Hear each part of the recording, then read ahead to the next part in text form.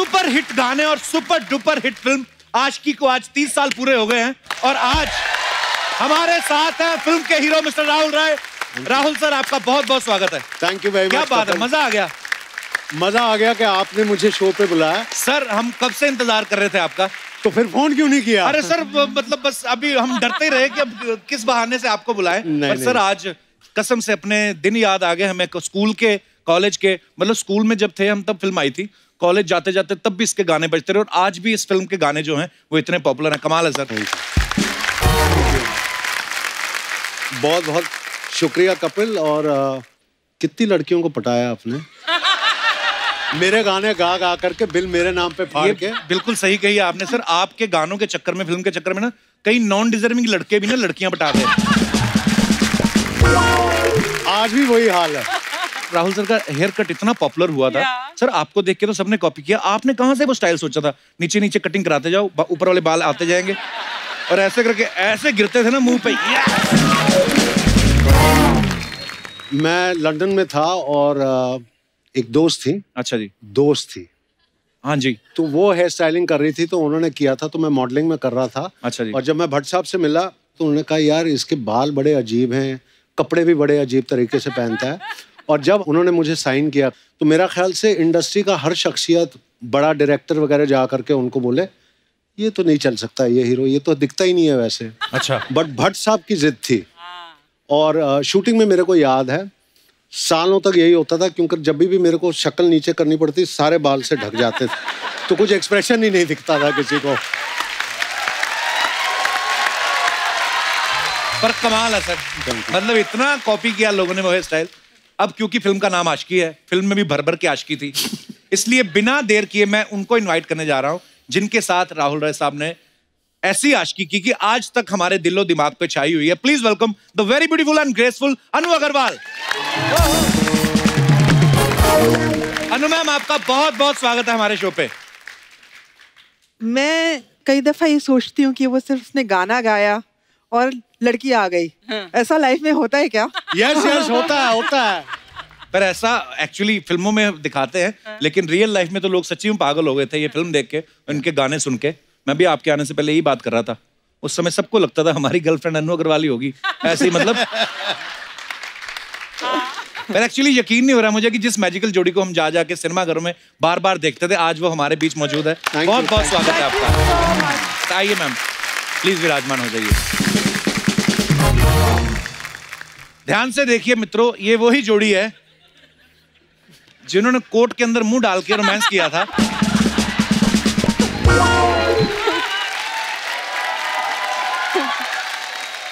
सबके मन में एक सवाल है कई सालों से, ये कोर्ट के अंदर मुंह क्यों डाला था? आपको डर है आप पकड़े ना जाएं? या ये किसका आइडिया था सर? ये सिर्फ भट्ट साहब का था। अच्छा। और जब उन्होंने ये पोस्टर दिखाया था तो जैसे हर कोई न्यू कमर होता है, शक्ल कहाँ है हमको, जो हमारे को छुपा दी क्या, मतलब अच्छा। पिक्चर लोग देखने जाएंगे, लेकिन उनकी थॉट थी नहीं मेरे को मिस्ट्री क्रिएट करना है कि कौन है।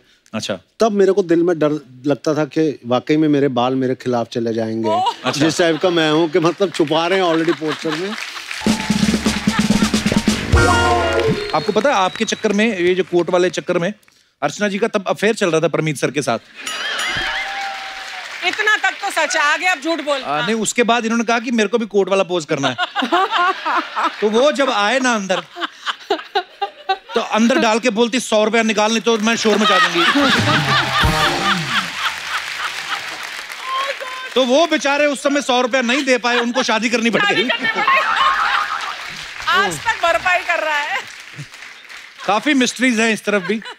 पर राहुल सर, अनु मैम, जब आपको ये फिल्म मिली थी आशिकी, उस समय आपके मन में कभी ख्याल आया था कि ये इतनी बड़ी हिट होगी कि 30 साल बाद भी आपको कपिल शर्मा शो में जाने का मौका मिले? सॉरी, अपनी प्रमोशन मैं करता रहता हूँ बीच में। सबसे पहले कपिल, मैं ये कहना चाहूंगा कि 30 साल तो हो गए हैं इंडस्ट्री में रहते हुए जी। बीच में मैं 9 साल नहीं था वगैरह, लेकिन जब मैं वापस आया जी, जितने भी मेरे चहीते लोग हैं कह रहे थे सर कपिल शर्मा के शो में चले जाइए, लोग आपको देखेंगे ज्यादा कि अब क्या कर रहे हैं वगैरह। और मैं तेरे को कई जगह पकड़ा है और मैंने पूछा कब बुला रहा है, कब बुला रहा है, तेरे को छोड़ूंगा नहीं। Sir, love you sir. But I am so grateful कि ऐसे शुभ अवसर पे हम लोग आए हैं यहाँ पे। जब फिल्म की थी उन दिनों में मुझे याद है 6 दिन का हाउसफुल हर सिनेमा हॉल में था। तो रिलीज वाले दिन में मेट्रो सिनेमा में 12 बजे की शो लगी हुई थी। अच्छा जी। मुकेश भट्ट मेरे को गाड़ी में लेके गए थे क्योंकि उन दिनों मैं पीजी में रहता था। अच्छा जी। तो मैं चला गया यहाँ पे, थिएटर के बाहर कम से कम 300-400 लोग थे शो के घुसने के लिए अंदर। अच्छा जी। गाड़ी से मैं बाहर निकला तो पूरी की पूरी जनता रिकॉग्नाइज्ड हु आई वाज।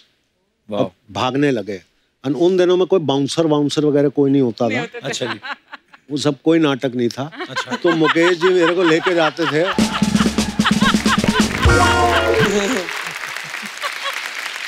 जिसके प्यार के भूखे हो आप उन्हीं को धक्का मार करके दूर कर रहे हो बाउंसर से, मतलब क्या हुआ? बहुत प्यारी बात है वाकई। तो किस तरह ये लोग मेरे को भीड़ के थ्रू लेके जा करके जनरल मैनेजर के ऑफिस में मेरे को बंद करके रख दिया। सब लोगों को जल्दी से सीट पे बिठाने के लिए उन्होंने पिक्चर 10 मिनट पहले चालू कर दी। अच्छा। पहली बार मैंने देखा कि जनता जो है स्क्रीन पे कॉइन्स फेंक रहे, इतने सारे कॉइन्स फेंक रहे। मेरा ख्याल से 1-2 आर्टिस्ट के काफी पैसे निकल जाते उसी शो में। It was that much coins they were spending. ये प्यार था। तनु मैंने आपके लिए भी फोन आते होंगे उस समय, तो चिट्ठियां बड़ी लिखते होंगे लोग। मैं उस समय जो है पेइंग गेस्ट में रह रही थी जुहू में। उस रात को मैं सोई हूँ, सो के सुबह उठी और मुझे अब वो जो सुबह है, वो सुबह ऐसी वो छाप उसने मारी है मेरे दिमाग के अंदर। क्योंकि उस दिन मैं उठी तो मैंने देखा कि चारों तरफ बिल्डिंग में से लोग जो है बाहर अनु अनु, और मैं कहूँ हाय रे, मेरे कपड़े ठीक है, मैं कहाँ हूँ, कौन है ये लोग, कहाँ है दौर, कहाँ है, मैं दौर ढूंढ रही हूँ, ये क्या है, मेरी टी शर्ट छोटी है कि बड़ी है, ये लोग कौन है, मुझे ध्यान ही नहीं आए।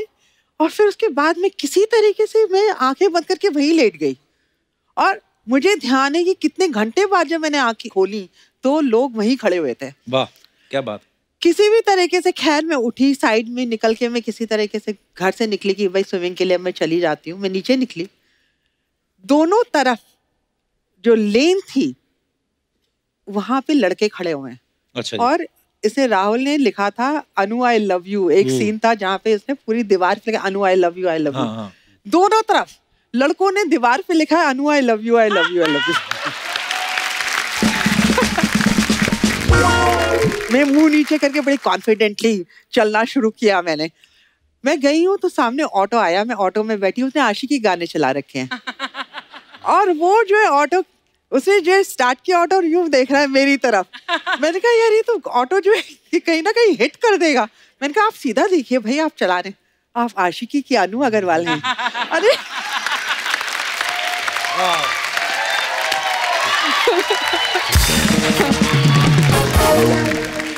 पर सर ये मैं दोनों से पूछना चाहता हूँ, फिल्म आपको कैसे मिली? मतलब जैसे आप तो मॉडलिंग करती थी पहले, या राहुल सर आप भी मॉडलिंग करते थे, भट्ट साहब से कैसे मुलाकात हुई?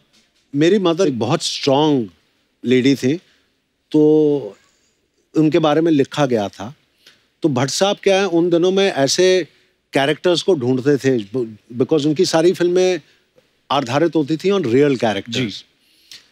तो वो मिले मेरे मदर से, और जैसे हर माँ होती है प्राउडली, ये मेरे बच्चे हैं ये। तो वो फोटोज देख रहे थे तो मेरे मॉडलिंग के, तो ऐसे ही उन्होंने पूछा कि ये फिल्म करेगा? तो मेरी माँ ने कहा मैं उससे बात करवा देती हूँ, because is here in Bombay कुछ मॉडलिंग के चक्कर में। अच्छा जी। तो जब मेरी मदर आई, मैं चर्च गेट में रह रहा था।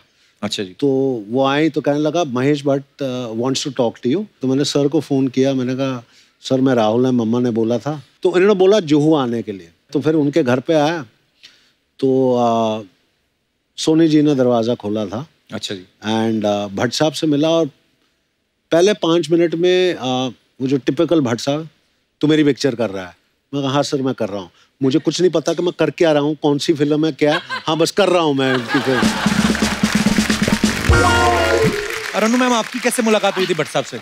मेरी कहानी इससे बिल्कुल अलग है। अच्छा जी। बट अगर एक लाइन में मैं कहूँ तो मैं ये कहना चाहूंगी कि इस फिल्म ने मुझे ढूंढ लिया और पकड़ लिया और फिल्म करवा दी। क्या हुआ था, मेरी महेश भट्ट से मुलाकात हुई थी आशिकी से 6 महीने पहले। अच्छा जी। तो एक मेरे फ्रेंड थे अनिल गुप्ता, उनके यहाँ एक लंच था, तो मैं लंच पे गई थी और मैंने जो है खाना लेके मैं बैठ गई, खाना खाना मैंने शुरू कर दिया। एंड इतने में गाय वॉक, मतलब एक लड़के अंदर आए, आदमी आया, और वो कौन थे, ये महेश भट्ट, और उन्हें मेरे को सिर्फ वहां देख रहे थे बैठ के, मुझे नहीं पता, बोले कि यू आर अ स्टार। तो मैंने जो है खाते खाते कहा कि इन द गैलेक्सी।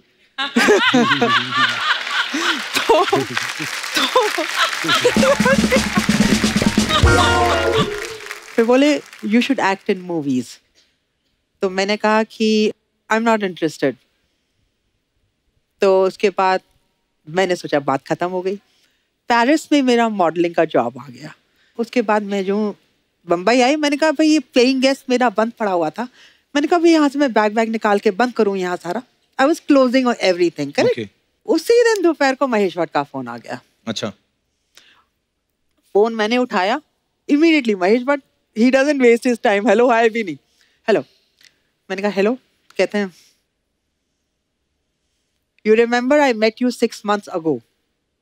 मैंने कहा हाँ शायद। एंड ही सेड कि I have written a script. मैंने कहा कि भाई अच्छा, I told you I am not interested in movies. तो कहते हैं कि if you don't do this film तो मैं ये पिक्चर नहीं बनाऊंगा। वाह। क्योंकि ये लड़की सिर्फ तुम ही प्ले कर सकती हो।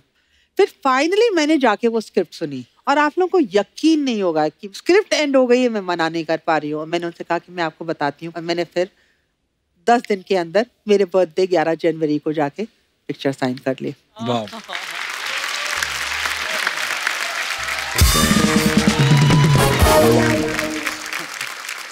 देख लो, उस समय आपने नहीं सोचा होगा कि ये फिल्म कैसी एक कल्ट फिल्म बन जाएगी और सालों तक लोग इसे याद रखेंगे।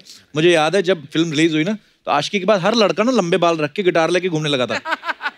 ये अपना दिनेश है ना, ये जो रेड कलर की गिटार, इसने गिटार तभी बजानी शुरू की, तो ये इस चक्कर में फेल हो गया। उसके बाद वही लंबे बाल इसके बाप ने पकड़ के जो घुमाए ना, उसको दोनों तबले सुझाए इसके डैडी ने। राहुल रॉय सिर्फ आशिकी नहीं करते थे, पढ़ाई लिखाई भी करते थे वो। हाँ। अच्छा सर, अनु जी का नाम भी फिल्म में अनु था, आपका भी राहुल ही था, तो ये इंटेंशनली रखा था कि आलसी थे भट्ट साहब? ये मैं बता रहा हूँ, ये बहुत फनी किस्सा है। गाना तो शूट कर लिया। अच्छा। मैंने तो स्क्रिप्ट सुनी भी नहीं जी, तो मेरे को तो कैरेक्टर का नाम ही नहीं पता था कि मैं कैरेक्टर क्या है। अच्छा। तो गाना जैसे खत्म कर लिया, तो शॉट था कि एक बंदा आता है रेस्टोरेंट का, भाई तू पगार ले ले दिन का और साइन कर ले वाउचर। किसी ने बोला ही नहीं, तो मैंने राहुल रॉय लिख दिया उधर करके, उन्होंने शॉर्ट कैन कर लिया। अब उस टाइम तो डिजिटल था नहीं फिल्म। हाँ। फिल्म का मतलब बहुत महंगा है। हाँ। नहीं, अभी नहीं रीशूट हो सकता, तो नाम उन्होंने राहुल रख दिया। और उसके बाद जितने भी फिल्में मैं कर रहा था, बिकॉज फिल्म हिट हो गई, तो इट वाज राहुल ओनली। वाह, क्या बात है।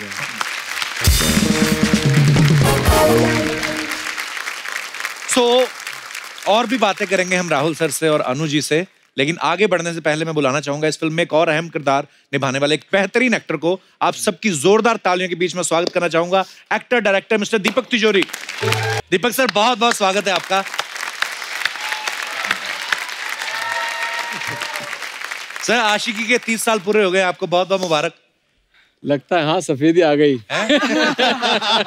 एक्चुअली सर, जब आपको फिल्मों में देखते थे ना, सबको लगता था ऐसा हमारा भी दोस्त होना चाहिए। बस यही एक प्रॉब्लम होता था हमेशा। मेरे साथ यही प्रॉब्लम हुआ उन दिनों में। अच्छा। हाँ, मुझे गर्लफ्रेंड नहीं मिलती थी, मुझे हमेशा दोस्त बनाते थे।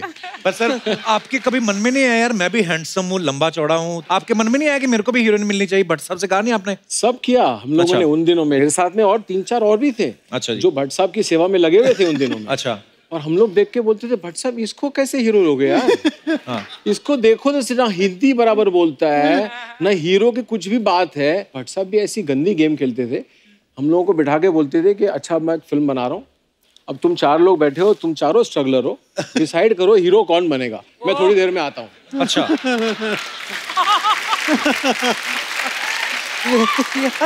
और हम लोग सब आस लगाए बैठे हैं कि अभी अगली फिल्म तो हमारे को चांस मिल ही जाएगा। लेकिन फिर बाद में चांस मिला ही नहीं, मालूम पड़ा ये हीरो बन गया। फिर मैं वहां से निकल गया, मैं बोला भाई अब तो इसका नंबर लग गया। बट एक चीज बताऊंगा कपिल, मुझे एक कॉन्वर्सेशन बहुत अच्छी तरह याद है। भट्ट साहब, दीपक और मुझे, और उनका उस टाइम पे स्टाइल होता था दोनों के कंधों पे हाथ रख करके यूं करके, और दीपक को कहता है देख अब ये हीरो है। तू उसका दोस्त है, बी अ जेन्युइन फ्रेंड। उस सेकंड के बाद आज तक he is like that with me. क्या बात, इतना मैं कहूंगा। एंड द बेस्ट टाइम, और जो बेस्ट टाइम मेरा था जी, वो ऊटी का शेड्यूल था। तो हम दोनों कमरा शेयर कर रहे थे। अच्छा, कंट्रोल बजट, हीरो को भी कमरा शेयर करना पड़ रहा है। अरे वाह, क्यों? नहीं मैं कौन सा हीरो अपने कमरे में सोता है? नहीं मैं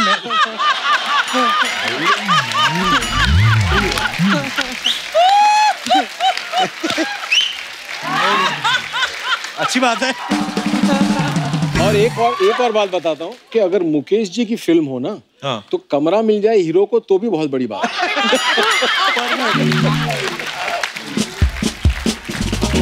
अगर आप 90s के इश्क में जाओ, आप बहुत सारे लोग वो उस दौर में से निकले हो। उस समय दोस्त का बड़ा इंपॉर्टेंट रोल होता था एक्चुअली। दोस्त ही आगे बताता था कि वो अपने मन से भाभी मना लेते थे ना वो, कि भाभी 9 बजे कॉलेज जाती है, 2 बजे ट्यूशन जाती है।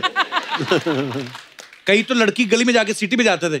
हमारे दास दादा ना, हमारे फोटोग्राफर, इन्होंने तो स्पेशली इंटेंशनली अपने दांतों में गैप रखवाया ताकि मेरी सिटी तेज बजे।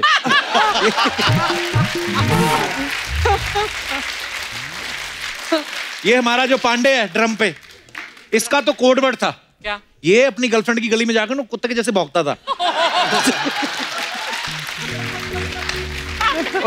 और वो फिर ना वो रोटी डालने के बहाने आती थी। अच्छा। एक दिन ये हो गया लेट, हाँ। तो वो तो सो गई, हाँ। उसका डैडी आ गया। पहली बार लोगों ने कुत्ते को फटे कपड़ों में 2 पैरों में चलते देखा है।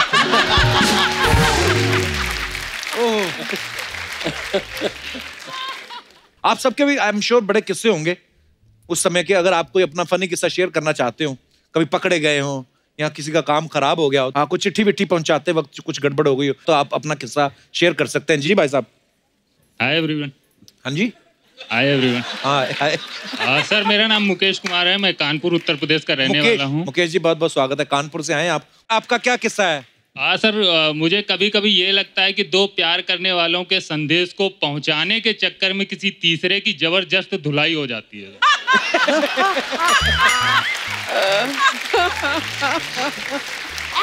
ऐसा लगता है वो ये आपको लगता है कि आपके साथ हुआ है? इसी के साथ। सर अपना दर्द आपसे ही बयां कर सकते हैं। तो कब हुआ था ये आपके साथ? सर मैं छोटा था काफी। अच्छा। और मेरे आप छोटे भी थे? अच्छा जी, फिर? मेरे कजिन ब्रदर वो बड़े थे, काफी बड़े थे, मतलब उनका टाइम था प्यार करने का, हमारा टाइम था मार खाने का। अच्छा। वो टाइम पे तो वो उनको मोहल्ले की किसी लड़की से प्यार हुआ था और वो लेटर लिख के दिया करते थे आपको। फुसला के मुझको, ये ले तेरे को कंफर्ट दूंगा। ये क्या दोगे? कंफर्ट। वो क्या होता है? Like as toffee. टॉफी की तरह। उसमें सर रैपर नहीं होता था। अच्छा। मेड इन होम, नंगी टॉफी। Made at home. तो एक दिन क्या हुआ कि उन्होंने लेटर दिया, मैं घर पे गया देने के लिए, और वो लड़की कहीं गई हुई थी। अच्छा। बाजार या स्कूल कहीं भी, उसका भाई था। मुझे ये तब समझ नहीं थी सर कि वो लेटर है क्या है। अच्छा। मैंने उसको भाई को खेलने की जल्दी हो रही थी, भाई ये ले, बहन आई तुम्हारी, उसको दे देना, मैं खेलने जा रहा हूँ। तो उसने लेटर देखा तो समझ गया ये वो है। उसने कुछ नहीं बोला, भाई रुक। तब उसका टीवी चल रहा था, मैं ऐसे खड़ा हो गया, उसने दरवाजा बंद कर लिया। जो भी पढ़ा उसमें क्या लिखा मुझे नहीं पता, हाँ। लेकिन जो उसने हमारी धुलाई की अंदर ही अंदर कुछ नहीं, आज भी याद है। उसने फिर मुझे घर से बाहर भेज दिया, मैंने किसी को नहीं बताया, सीधे ग्राउंड पहुंच गया खेलने के लिए। ऐसी बातें कोई बताता भी नहीं है। सर हिम्मत भी नहीं हो रही थी अंदर से। उसके बाद जो खबर थी वो घर पे पहुंचा दी। घर में मैं सबसे छोटा था। उसके बाद जब मैं शाम को घर पहुंचा तो जो बची कुची कसर थी, हाँ। वो घर वालों ने खुराक में पूरी कर दी। अच्छा। आपकी शादी हो गई है? नहीं सर, अभी नहीं। लगे रहिए। बहुत बहुत धन्यवाद। Thank you sir. शुक्रिया। और कोई हमारे दोस्त? जी हेलो। नमस्ते Kapil sir, guest ma'am, everybody, सबको नमस्ते। क्या नाम है आपका? मृदुला। मृदुला, कहाँ से हैं आप? मुंबई। सो मेरे साथ ये हो गया कि मैं किसी और की मदद करने गई थी और मैं ही फंस गई उसमें। अच्छा सो बेसिकली हुआ ये था कि कॉलेज में मेरी एक बेस्ट फ्रेंड थी एंड उसको एक लड़का बहुत पसंद था, वो हमारी क्लास में ही था। अच्छा और उसने बहुत पैसे जमा करके ऐसे 5-6 गिफ्ट उसके बर्थडे के लिए खरीदे। 2 पेज लंबा उसने लेटर लिखा उस लड़के के लिए। अच्छा जी। उसके पेरेंट्स थोड़े स्ट्रिक्ट थे तो वो बोली कि तू जाके उस लड़के को वो दे देना। और मैंने किया, मैंने वो सब लिया, मैं फाइनली उस लड़के के घर पे गई और मैंने उसे दिया एंड उसने पढ़ा, गिफ्ट वगैरह देखा, उसको ऐसे साइड में रख दिया, बोले कि मैंने आपकी फ्रेंड से दोस्ती आपके लिए की थी, मैं तो आपको पसंद करता हूँ। और वो नीज पे बैठ गया कि प्लीज़ आप मेरा प्रपोजल सिलेक्ट कर लीजिए, प्लीज़ मुझे आप बहुत पसंद है। नो आई मीन तो फिर मैंने उसे मना कर दिया, मतलब ऑब्वियसली। और वो मुझे लड़का ये लड़कियों में हो सकता है, लड़का होता ना अगर पहले नो पर लड़का होता झट से बोल देता हाँ हाँ, मेरा कहने का मतलब यही था, मैं ही दूं। ये लड़कियां, ये ईमानदारी तो है। नहीं, मुझे वो बिल्कुल पसंद नहीं था पहले से। अच्छा, पसंद क्यों नहीं था? क्या क्या हुआ था? वो ऐसे ही था, ऐसे ही था। तो भी हाँ। तो सहेली को समझाया नहीं आपने? मैंने समझाया बट वो प्यार में पागल थी ना, तो वो नहीं हो पाया। तो सहेली स्टिल योर सहेली? लिटिल बिट, मतलब नॉट एज, वो पहले बहुत अच्छी फ्रेंड थी, now she doesn't talks to me much. और वो लड़के का क्या हुआ? आई डोंट, मुझे नहीं पता। मैं क्यों वो सोच रहा होगा ना, एक के चक्कर में वो भी गई है। पर हाँ, ऐसा होता है। हाँ। शुक्रिया आप मृदुला अपना किस्सा शेयर करने के लिए। Thank you. और कोई हमारे दोस्त अपना किस्सा शेयर करना चाहते हो? जी मैडम। मेरा नाम मोनिका अग्रवाल है, मैं एमपी ग्वालियर से आई हूँ। वाह जी अग्रवाल साहब, बहुत बहुत स्वागत है। आपके इस सॉन्ग जो है आशिकी फिल्म का, उसके कारण मेरे चाचा चाची की लाइफ सेटल हो गई। अच्छा। कैसे कैसे? मेरे चाचा जी, जिनको किसी कारण बस या पता नहीं उनके अंदर ऐसा कुछ हुआ कि मुझे अब शादी नहीं करनी है, मतलब वो कभी शादी नहीं करना चाहते थे। और मेरी जो फ्रेंड है उनको चाचा जी वो मतलब वो पसंद थी। तो मैंने चाचा जी को बोला कि आपका ये वाली फिल्म का जो सॉन्ग है वो उनको सुनाएं। तो आपका काम बन जाएगा। तो चाचा जी ने जैसे ही ये वाला गाना उनको सुनाया तो उनकी लाइफ सेटल हो गई।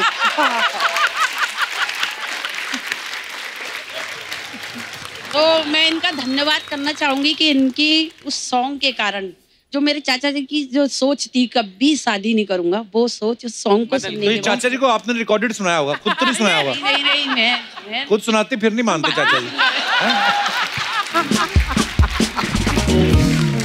और आप अकेली आई ग्वालियर से? मेरे ये 2 बच्चे आए हैं साथ में। आपके बच्चे हैं? अरे लगता नहीं आपके बच्चे इतने बड़े होंगे। हाँ जी सर, क्यों नहीं। ऐसा लग रहा है आपकी सिस्टर है और वो भाई है आपका। थैंक यू सर, ये सुनने के लिए आपके मुंह से मेरे कब से कान तरस रहे थे।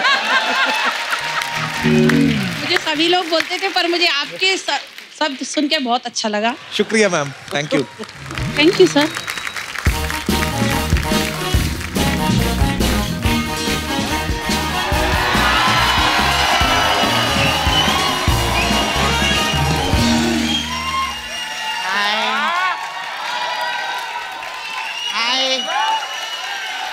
First time me frock me how looking nice, huh? Nice. बहुत खूबसूरत लग रही है। Hi, celebrity. Hi. How are you? You are wearing my dress. Yeah. Yes. How are you? कैसे आप लोग ठीक है? मैं very nice.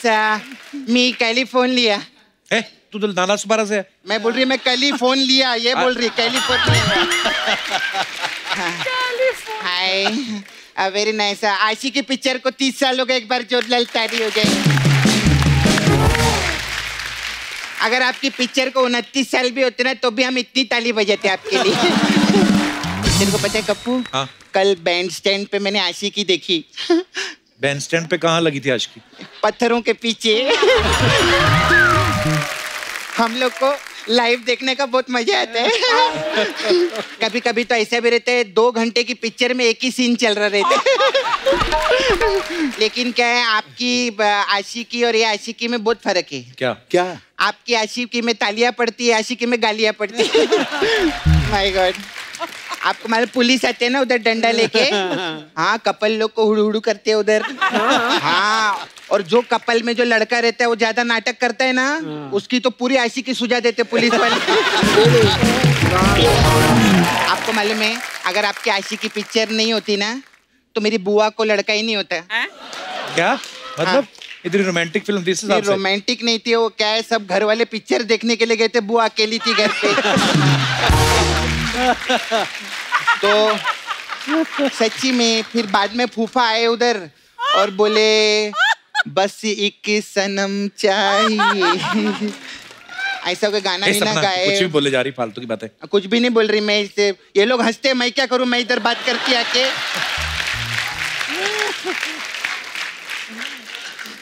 Hi, very nice you, Amitabh Bachchan you look है। आपको मालूम मेरे जो फूफा है ना वो आपके बहुत बड़े फैन है और उनके 11 बच्चे हैं। ये क्या मतलब हुआ? नहीं मतलब उन्होंने ऐसा राहुल रॉय कट रखा था, बुआ दिखती नहीं थी उनको।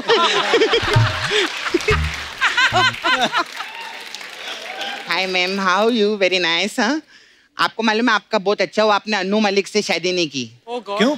दोनों अनु मलिक हो जाते ना, कंफ्यूज।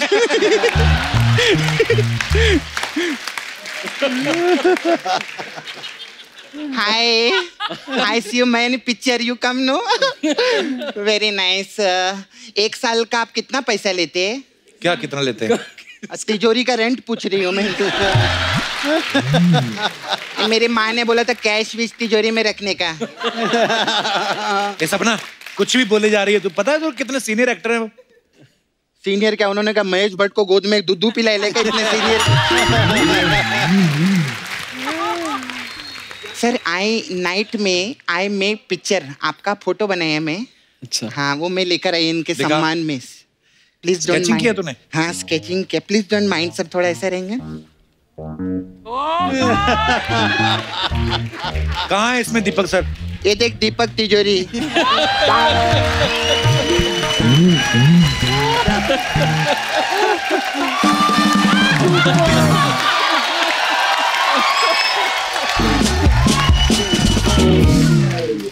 क्रिएटिविटी नाम की भी कोई चीज रहती है, ऐसे ही नहीं रहता। मैं आपका भी फोटो बनाई है, ये देखो। इसमें कहाँ है राहुल सर? वो बाल कटाने गए ना वो।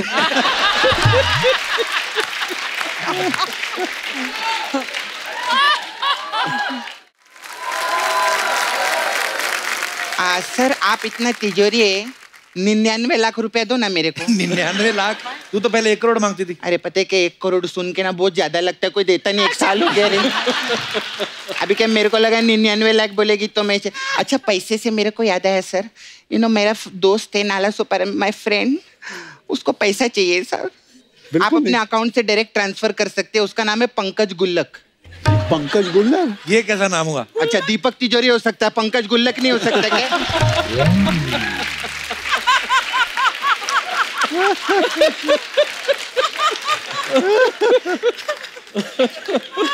खैर सर आई स्टे नाला सुपारा। हमारे नाला सुपारा में एक लड़का है सर, वो अपने आप को बोलते मैं राहुल रॉय हूँ। अच्छा। हाँ वो मेरे को पीछे पड़ा रहता है, मेरे को घूमता रहता है, इधर बाहर भी आयल है। अच्छा। Hello Rahul sir. अबे उधर नहीं है, इधर है वो। Hello Rahul sir. अबे वो कप्पू है, क्या कर रहे ले? Hello Rahul sir. अरे वो दीपक तिजोरी, एक तो इतना बड़ा बाल करते ना कुछ दिखाई नहीं देता है। 1 मिनट रुक।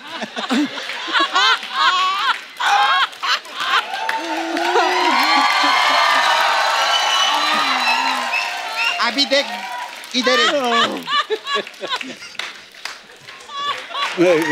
सर कैसे हैं? बहुत बढ़िया, बहुत बढ़िया। कभी मैं जब से आपका हेयर स्टाइल रखे ना, सुबह से 6 बार खंबे पे टकरा गए इधर इधर जाके। सपना, प्यार अंधा होता है और मैं तुम्हारे प्यार में अंधा हो चुका हूँ। राहुल सर, आपने अपनी फिल्म में इतनी आशिकी नहीं की होगी जितनी आशिकी मैंने इसके साथ की है, और अगर यहाँ पर किसी ने सबसे ज्यादा आशिकी की है तो वो राहुल रॉय ने, मैंने की है। 1 मिनट पहले तो ये बताइए आवाज किसकी निकाल रहा है? तू कहाँ से राहुल रॉय लगता है? मैं नाला सुपर अगर राहुल रॉय। सपना मत बोलो कि मुझे देखकर भट्ट साहब ने आशिकी बनाई थी। तेरे को देख के उन्होंने आशिकी नहीं, तेरे को देख के फुटपाथ बनाई थी उन्होंने। बड़े इधर हाँ, मुझे देखकर फुटपाथ बनाई थी और इसे देखकर सड़क बनाई थी। और बागड़ बिल्ले जैसी औरत, तुझे मैंने दिल से चाहा, दिल से प्यार किया, दिल से शॉपिंग करवाई, मर्द होते हुए भी औरत समझा। अरे काहे की शॉपिंग, रात रात को लेके जाता था शॉपिंग कराने, मालूम है? हाँ, वो दुकान का ताला तोड़ता था, बोलता 5 मिनट है, जो लेना है ले ले। अभी बताइए अनु जी, ऐसी औरतें हैं दिल में घुमाने लायक? देख, अभी ज्यादा झगड़ने का नहीं, गेस्ट लोग आए ले, तू राहुल रॉय बन के आए ना, गाना सुना चल। आप मुंबई नहीं आ सकती, आप मुंबई के आप नाला सोपारा तक नहीं आ सकती। तेरी आवाज सुननी ना इंडियन आइडल के जजेस ने, तो रिक्शा शेयरिंग में करके इधर आके तेरे को पीटेंगे वो लोग। सपना, मैं तुझे छोड़ूंगा तभी मुकेश पकड़ेगा ना। एक बार मेरी जिंदगी में आ जाओ, मैं इतनी गिटार बजाऊंगा, बहुत बड़ा आदमी बन जाऊंगा मैं। गिटार बजाने से अगर कोई बड़ा आदमी बनता तो ये इधर थोड़ी बैठे रहता। ये सब लोग इसके दोस्त थे, सब दोस्ती कोटे में आए ले इधर। अभी आप लोग को बता, हमारा शो था दुबई में, हाँ, इसको ले जाने की क्या जरूरत थी उधर? ये गिटार नहीं बजाता तो ये जोक नहीं बोलता क्या? सपना, कैसी बातें कर रही है? सामने मम्मी बैठी हुई है। मम्मी के लिए कुछ नहीं बोलना, मम्मी जो रहती ना, माँ भगवान समान होती है। हाँ, वैसे जरूरत तो आपकी भी नहीं थी, ये भी आई थी।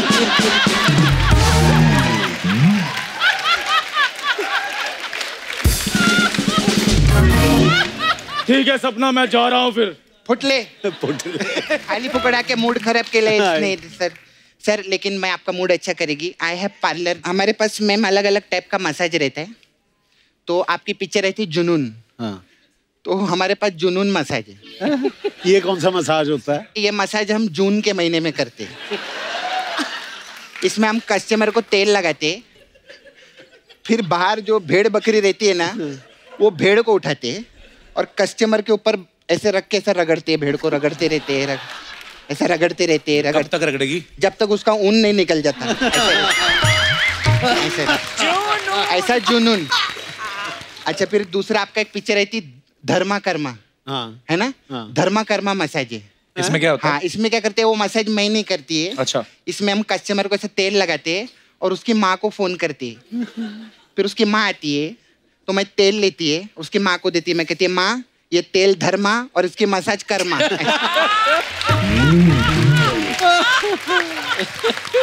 ऐसे रहते हैं। फिर हमारे पास दीपक तिजोरी मसाज है। इसमें क्या है? उसमें क्या, कस्टमर को हम लोग इधर नहीं बुलाते, हम कस्टमर के घर पे जाते हैं। अच्छा। और फिर उसके दीपक में जो ऐसा तेल रहता है ना, हाँ। वो निकालते, उसका मस्त मसाज करते, वो जैसे सो जाता है उसका तिजोरी लेके भाग जाते हैं।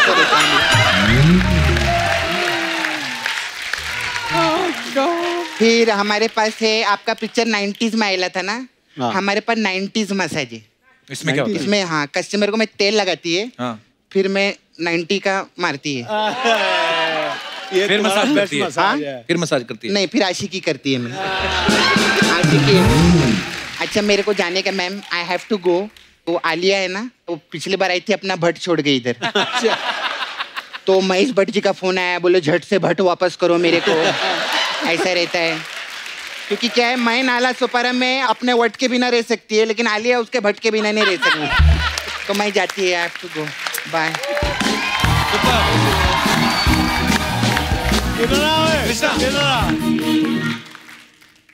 कुछ चीजें हम लोग लाइफ में करते हैं एज एन एक्टर, तब रियलाइज नहीं करते हैं कि हम लोग जब किसी को सपोर्ट कर रहे होते हैं क्या उसका रिजल्ट आएगा।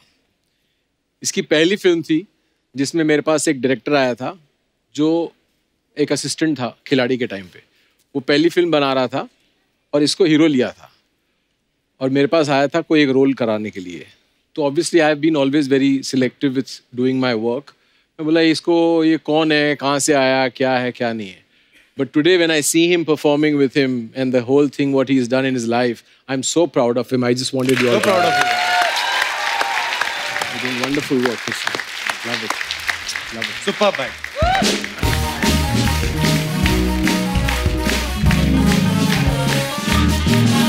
अच्छा, अगर आशिकी की बात करें तो उस समय जो आपने पैंट्स पहनी थी सर, बैगी पैंट्स भी जो खुली खुली, वो कितना मजा आता था वो पहन के। सर आपको वो आजकल तो तंग तंग पैंटें आ गई हैं, आपको किस चीज में मजा आता था ज्यादा, वो बैगी पैंट्स पहन के कि टाइट वाली? आजकल बैगी पहनो, आजादी से चलो, कोई टेंशन नहीं है एक्चुअली। ये सब टाइट वाइट पहन करके क्या दिखा रहे हो आप? क्या करने की कोशिश कर रहे हो? वो पहनना चाहिए जो आपके पर्सनालिटी को सूट करता है। अब तो क्या है, सब चीजें थोड़ा यहाँ से सर 1 इंच कम कर दें। नीचे बॉटम भी एकदम टाइट पहन ले, पता नहीं चलता लड़का जा रहा है कि लड़की जा रही है। चूड़ीदार पहन के घूम रहे हैं। और बैगी पैंट का एक फायदा बड़ा था, उसके अंदर जो वो धारियों वाले कच्छे नहीं होते थे बड़े वाले, वो भी पहन सकते थे ना। अब क्या पैंटें आ गई बिल्कुल एकदम स्किन टाइट, उस चक्कर में अंडरवेयर भी छोटे पहनने पड़ते हैं। कभी कभी क्या होता है, आप पैंट उतारते हो ना, साथ में कच्चा भी उतर जाता है। आपको रियलाइज नहीं होता कि ये भी हो चुका है। वो एकदम से जब पैंट उतारते हो पता है अंगूठे में कच्चा लटक रहा होता है, पता चलता है कि ये भी उतर गया है।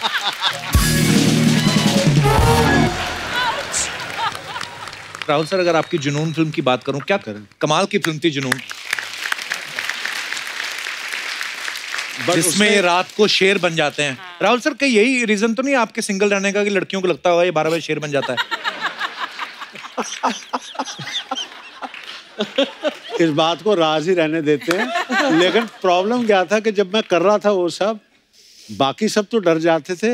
ये पूजा, संजय दत्त, अच्छा, ये सब कहते थे इतना क्यूट शेर हमने देखा नहीं है, इसको तो घर ले चलो, पाल के रखो, ऐसे कौन सा डराने वाला है। ये सब हंसते थे बड़े। हमारे मन में बैठ गया था कि ऐसा होता होगा कईयों के साथ, पूर्णमासी की रात को कोई शेर बनता होगा।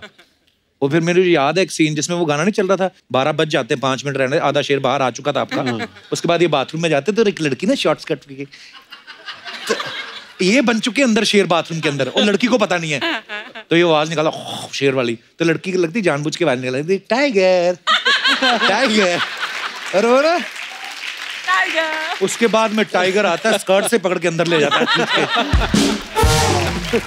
क्या कमाल का किरदार किया था आपने सर। जैसे बड़ी सारी अफवाहें उड़ती हैं सब फिल्म सेलिब्रिटीज के बारे में, फिल्म स्टार्स के बारे में, आपकी आशिकी को लेकर बड़ी सारी अफवाहें थी, तो कुछ अफवाहें हैं जो दर्शकों के बिहाफ पे मैं आप सबसे पूछना चाहता हूं। सर, आपके बारे में ये अफवाह है कि आशिकी के बाद आपने 50 फिल्में साइन कर ली थी, और आपके भाई साहब ने फायदा उठा के 25 तो उन्होंने कर दी बीच में। ये अफवाह है कि सही है? ये अफवाह है। 49 फिल्में थी, और दीपक भी जानता है। और उस टाइम पे एक कानून बनाया था। अच्छा जी। क्योंकि गोविंदा और मैं तो left right and centre shooting कर रहे थे उस टाइम पे, तो उन्होंने कहा था कि इतने आर्टिस्ट, मतलब एक आर्टिस्ट इतनी फिल्में, 12 फिल्में से ज्यादा नहीं कर सकता एक साथ, एक साल में के एक साथ। एक साथ।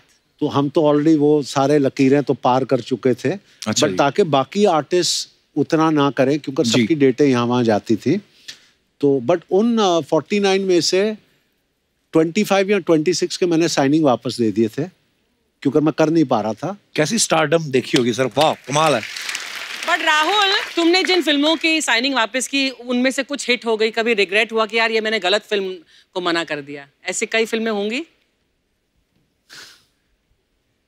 एक फिल्म आई थी मेरे पास, यश चोपड़ा जी के साथ मेरी बात हुई थी। They had called me, Honey ji had written, जो फिल्म लेटर ऑन बनी थी डर। अरे वाह, क्या बात है। और राहुल का जो किरदार था जो शाहरुख जी ने किया, that was written with me in mind. क्या बात है। तो वो मेरा बिगेस्ट रिग्रेट है कि मैं नहीं कर पाया वो film, but you learn to live with it.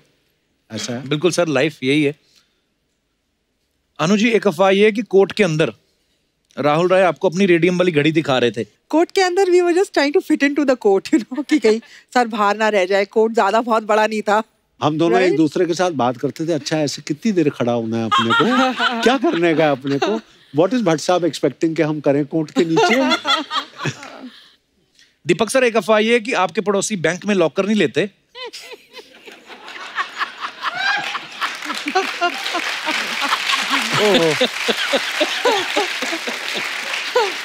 आपके पास अपने गहने रख जाते हैं क्योंकि आपके पास तिजोरी है। यार ये तो अफवाह ही होगी।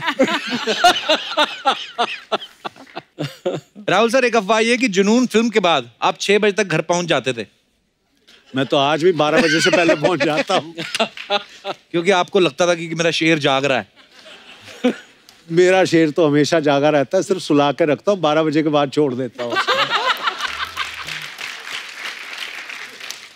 अनु, एक अफवाह ये आपके बारे में कि आज भी अगर आपके सामने से कोई कोट लेके निकलता है तो आप डर जाती हैं कि ये किस करके ना भाग जाए?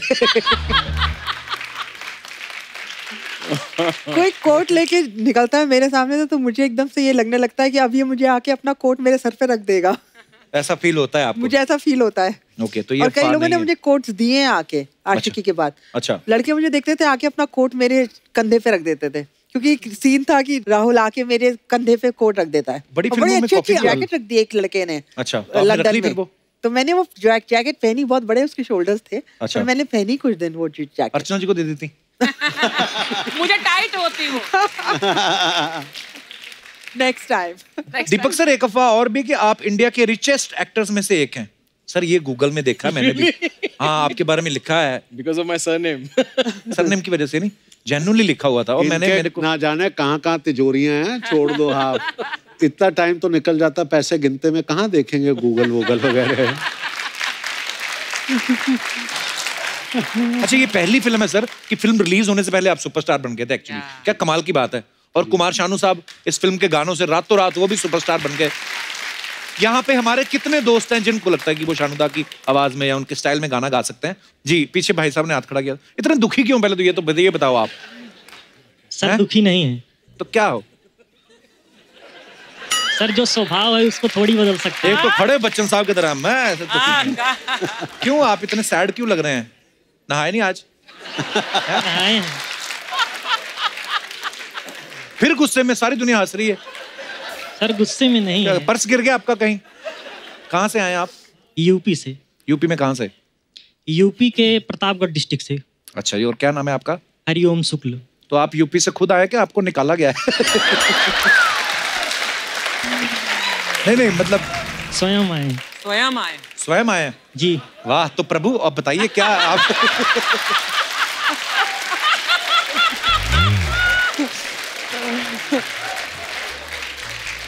तो हरिओम शुक्ल जी, क्या क्या सुनाना चाहेंगे आप? जी, आशिकी के गाने।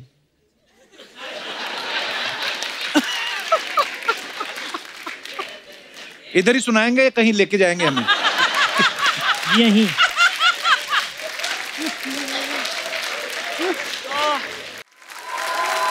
और कोई हमारे दोस्त? हाय कपिल सर। हेलो। हाय राहुल सर। हाय तिजोरी sir. Hello hello. Hi ma'am. Hi Archana ma'am. Hello. Thank you audience. Thank you. पूरा प्रोफेशनल। आपको जाना है फटाफट हेलो करके कहीं? सर। क्या नाम है आपका? अजीत अनोखा सर। अजीत अनोखा। वाह वाह, कहाँ से आए अनोखा साहब? मैं बिहार सिवान जिला से। जी, तो क्या कहना चाहेंगे आप अनोखा साहब? मैं एज ए सिंगर हूँ सर। अच्छा। भोजपुरी सिंगर। अच्छा जी। यस, मेरा 120+ एल्बम है सर। 120 एल्बम? यस। क्या बात कर रहे हैं? वाह सर। वाह अनोखा साहब, क्या बात है। थैंक यू शुक्रिया सर। मैं बहुत बड़ा फैन हूँ आपका और शुक्रिया। हिंदुस्तान का सबसे बड़ा शो, आप सबसे कॉमेडी में सबसे बड़े सरताज आपको मानता हूँ सर। शुक्रिया, बहुत बहुत धन्यवाद आपका। वो आपके पीछे जो मैडम बैठी ना हरे हरे ड्रेस में, मैम आप इतना एंजॉय करके नाच रही थी, मतलब ओए होए, आपका फेवरेट लगता है आशिकी का ये गाना है ना? माइक दे दो मैडम को। हाँ जी मैम। हरी मिर्ची जी कैसे? मुझे मालूम था आप हरी मिर्ची बोलोगे मुझे। आप क्या बात है, आप अंतर्यामी हैं आप। पर आप इतना एंजॉय कर रही थी ना, मैंने देखा अकेली आप ही कर रही थी बस। मैं इसीलिए आई हूँ, लेकिन मेरी एक फ्रेंड भी करती साथ में, वो दूर बिठा दी इन लोगों ने। वो कहाँ है आपकी फ्रेंड? कैसे हो आप? दूर क्यों बिठा दिया फ्रेंड को? मेरे लोगों ने बिठा दिया ऐसे ही। बड़े पापी लोग हैं ये। उनको मैं आपसे मिलने बहुत दूर से आई हूँ। पहले भरतपुर से दिल्ली आई, फिर दिल्ली से बॉम्बे आई हूँ। वो तो उधर से ही आना पड़ेगा, ऐसे कैसे? मेरे को गाना वाना नहीं आता, मैं तो वैसे ही गा के सुनाऊंगी, इसलिए कि मेरी फ्रेंड खुश हो जाएंगी दिल्ली में। आधा सा दिल्ली खुश हो जाएगा मुझे देख के। वाह, तो आप अकेले आई अपनी फ्रेंड के साथ? हस्बैंड नहीं आए? के साथ आई हूँ। मेरा बेटा यहीं पे इनकम टैक्स में है, तो मैं आती रहती हूँ। मैं फिर भी मिलने आऊंगी आपसे। हम नहीं डरते, हम पूरा टैक्स देते हैं। तो आपके हस्बैंड नहीं आए साथ में? वो घर में ही हैं, वो नहीं आए। बेटा अभी नहीं आया, वो भी नहीं। मैं अपनी फ्रेंडों को लेके आ गई। अच्छा। मेरी फ्रेंड भी बहुत खुश होती है। हाय बोलो। हेलो जी। तीनों आपकी फ्रेंड है? हाँ, तीनों मेरी फ्रेंड है। अच्छा जी, वहीं भरतपुर से यहीं साथ में? नहीं, यहीं से बॉम्बे से ही आई है। मतलब बॉम्बे से बनी है कि इधर ही आके बनाई है? मैं पहले नहीं आई, पति है, बहुत पुरानी फ्रेंड है मेरी। हाँ, वो तो लग ही रहा है, काफी पुराने आप। बहुत अच्छा, जब ये आशिकी फिल्म आई थी तब आप ये गाने वाने गाती थी? उस समय आप क्या कर रही थी? उस समय शादी हो चुकी थी आपकी उस समय? अच्छा, शादी हो गई मेरी। अच्छा, फिर तो मेरा बेटा भी था तब। अच्छा, फिर तो नहीं गाने गाए होंगे ये वाले आप। तो आपकी शादी जब नहीं हुई थी तब आप कौन से गाने गाती थी आप? जब कोई गाना ही नहीं आता था मुझे। अच्छा, तो आपकी लव मैरिज हुई क्या अरेंज मैरिज हुई थी? कहाँ लव मैरिज होनी है वहाँ। कितने साल हो गए आपकी शादी को? 37। तो उस समय लव मैरिज होती थी? वैसे तो कम होती थी पर होती थी। हाँ, हमारी अरेंज मैरिज हो गई, वही बहुत है।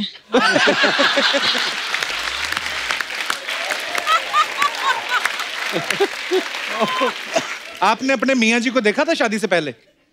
थोड़ा सा देखा था, नहीं देखा। थोड़ा सा मतलब कैसे?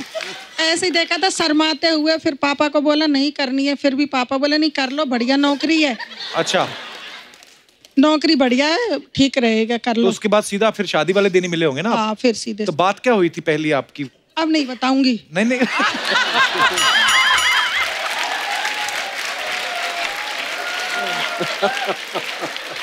अब नहीं बताऊंगी। मैम, आप बड़ी प्यारी बातें करती हैं। Thank you so much for coming. शुक्रिया। और कोई हमारे दोस्त? सत श्री अकाल। सत श्री अकाल सर। सर, मैं गुजरात अहमदाबाद से आया हूँ। अच्छा जी। नाम जगदीप सिंह भाटिया है। भाटिया साहब, बहुत बहुत स्वागत है आपका। मेरे साथ मेरा बेटा है, 25 साल का है। अच्छा जी। एक स्पेशल चाइल्ड है। Hello. Hello, how are you? Fine. Good. Deep and also love you Kapil भैया। हाँ? लव यू कपिल भैया। लव यू टू बेटा। ओके। मजा आ रहा है आपको शो में? बहुत आ रहा है। और ये जो पीछे भैया ने गाना गाया था, ठीक गाया था कि नहीं? नहीं, वो बहुत अच्छा गाते हैं। अच्छा, बहुत अच्छा। अच्छा, थैंक यू। क्या नाम है आपका? रमनीक सिंह। रमनीक सिंह, बड़े प्यारे हो आप, आपका नाम भी बड़ा प्यारा है। थैंक यू रमनीक, शो में आने के लिए। सर, ये स्पेशल स्कूल में जाते हैं बच्चे। अच्छा जी। इनको स्पेशल ट्रेनिंग दी जाती है। ओके। वहाँ के बच्चों ने आपके लिए ये कार्ड बना के भेजा। How sweet.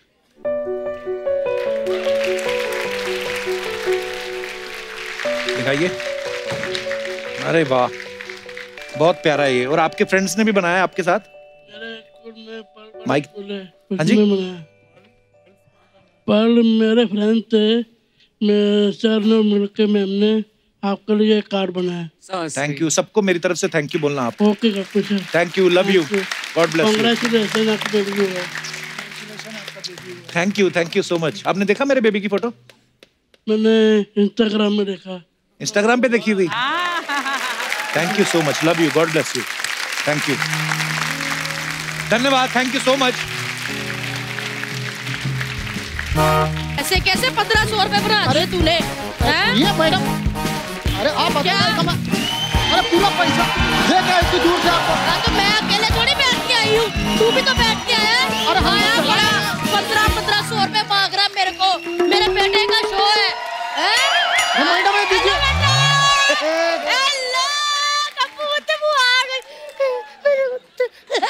वो ये कौन है? विराट कोहली, सेल्फी ले ले फटाफट। पता नहीं पुत्र, ऑटो वाली वर्दी पे आई हुई है, ऑटो वाला है। अरे देखिए मैडम, ये सब छोड़िए, पहले हमारा ऑटो का भाड़ा दे दीजिए। पूरे 1500 रुपए हुआ है। 1500 रुपए? हाँ। 2000 का छुट्टा है तेरे पास? हाँ, हो जाएगा। पर निकल फटाफट। अरे अर्चना छीन लेती है। मैं सच्ची कह रही हूँ। एक लड़का था ना, उसके पास 5000 रुपए थे। इस बंदी ने ना पैसे समेत लड़का भी छीन लिया। हाँ। और उसको आजकल परमीत कहते हैं। देखा, ऐसे बड़े किस्से हैं मेरे पास। बुआ इधर बैठ जरा। 1500 रुपए भाड़ा, तू जहाज से आई है? वो तो जहाज में तो मैं फ्री आती हूँ। जहाज में फ्री कैसे मतलब? है कुछ बुत ऐसे पायलट जिनको तेरी बुआ ने उड़ना सिखाया था। आ कहाँ से रही है बुआ? पुत मैं ना घर बैठे बैठे बोर हो रही थी। मैंने सोचा बम्बे आई हूँ तो स्टारों को मिल लूं।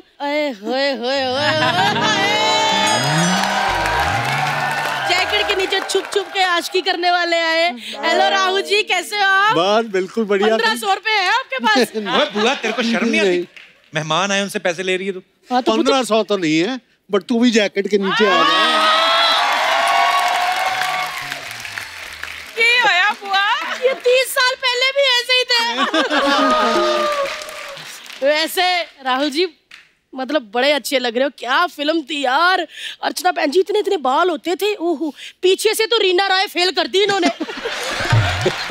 और आगे से परवीन बॉबी सेम कटता ना। ओए ओए, लेकिन आज भी आंखों में वही गहराई, आंखों की पुतलियों के ऊपर वही पलकों का लहराना है, ठुड्डी के नीचे वही लंबी सुराईदार गर्दन। कंट्रोल कंट्रोल कंट्रोल कंट्रोल क्या बोल रही है तू? तो मैं कैसे कंट्रोल करूं? मैंने तो रात को इनको शेर बनते भी देखा है।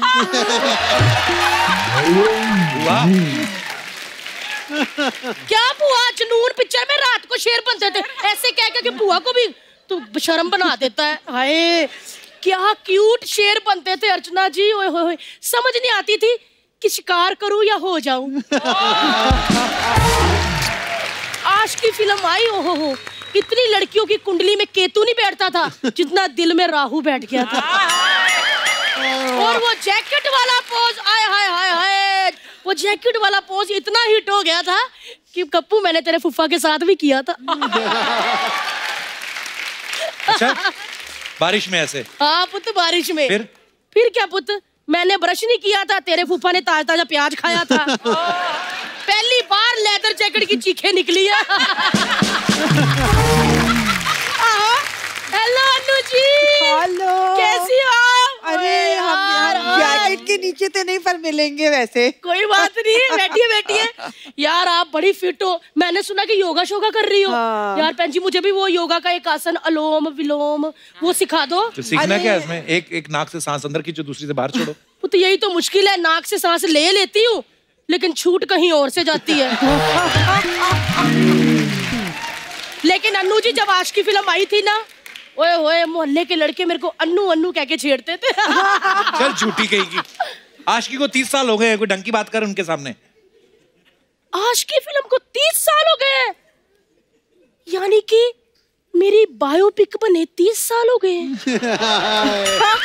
तेरी कौन सी बायोपिक मतलब? मैं बता देती हूँ, तेरे को पता नहीं, किसी को भी नहीं पता। मुझे आज भी याद है वो दिन जब भट्ट साहब दिल्ली आए थे। ओहो राहु जी, सड़क के किनारे हम दोनों खड़े थे, मैं और भट्ट साहब ऐसे कर रहे थे। ऊपर से तेज बारिश आ गई। ओए होए होए होए, उन्होंने अपनी लेदर जैकेट खोली, मुझे मैं जैकेट में ऐसे करके ले लिया और ऐसे करते करते मुझे पूछा, कहते कम्मो, क्या तेरी लाइफ के ऊपर मैं फिल्म बना सकता हूँ आशिकी?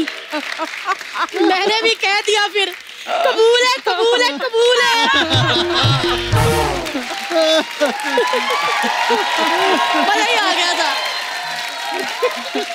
तो मतलब अनु मैम ने तुम्हारा रोल किया? नहीं नहीं, अनु ने थोड़ी, दीपक तिजोरी ने।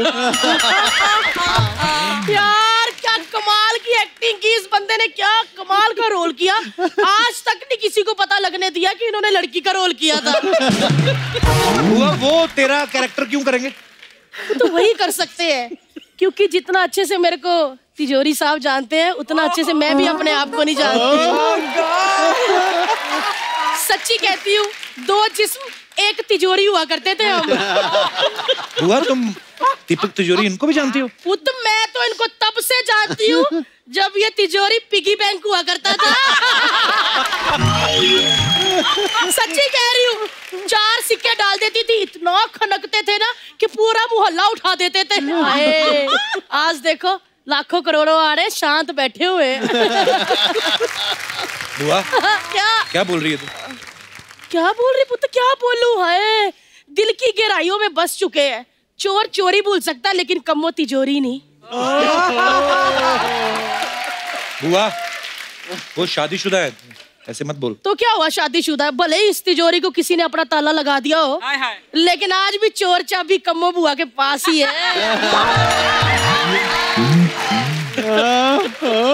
सोनी साहब से मेरी दरख्वास्त है कि ये हमारे मेहमानों को तंग कर रही है, मेरी बुआ समझ के कोई लिहाज ना करें, आप एक्शन ले सकते हैं इनके मुंह पे। और तो इन्होंने कोई नहीं एक्शन लेना। सोनी साहब ने अगर 30 साल पहले एक्शन लिया होता ना, तो आज फर्स्ट रो पे हमारे छोटे छोटे सेट मैक्स बैठे होते। चलो मैं जाती हूँ। वैसे आज पूर्णमासी और फुल मून है और शेर बनने का टाइम इनका हो रहा है। इससे पहले ये 80 किलो गोश्त खा जाए मैं निकलती हूँ।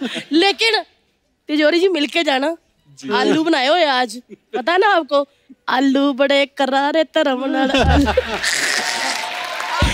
जी आती हूँ मिलने।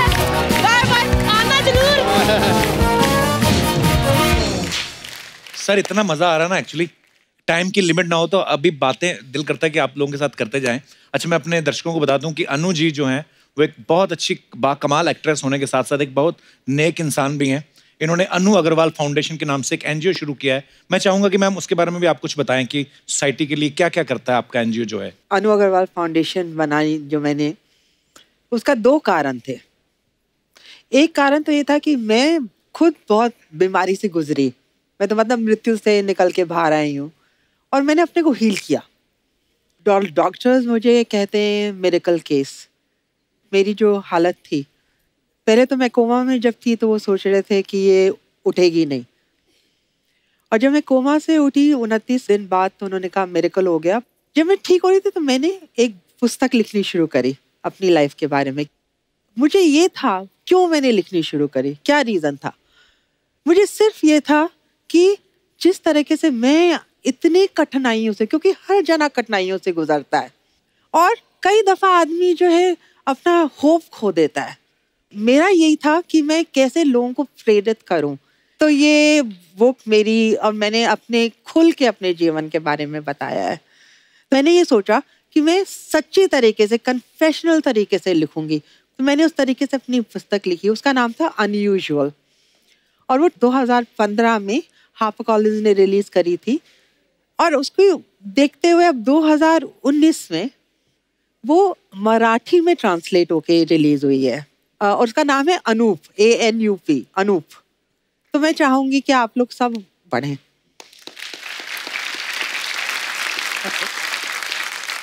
जब मैं हील हो रही थी तो मैंने एक बच्चों को देखा, कहीं स्लम के बच्चों को, उनकी कोई क्लास चल रही थी और वो बच्चे इतने सैड लग रहे थे बच्चे। मैं यही चाहती थी कि किस तरीके से बच्चों के अंदर हंसी लाई जाए, कैसे मैं उनके अंदर खुशी ला सकती हूँ, अंदरूनी खुशी, जो कि योगिक पोस्चर्स कुछ हैं, डीप योगिक पोस्चर्स और मेडिटेशन है।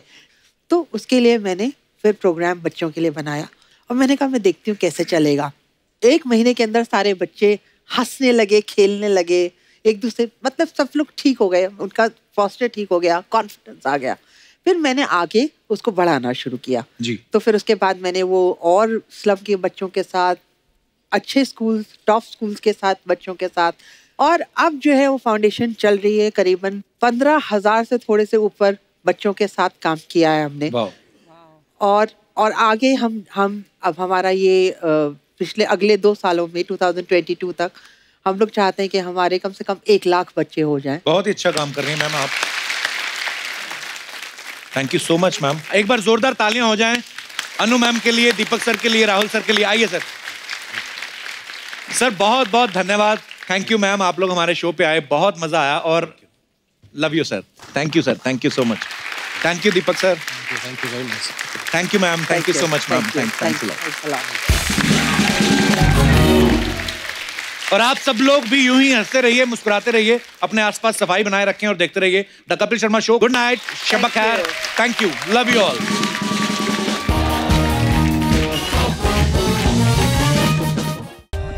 For more updates, subscribe to our channel, click the show links and enjoy watching the videos.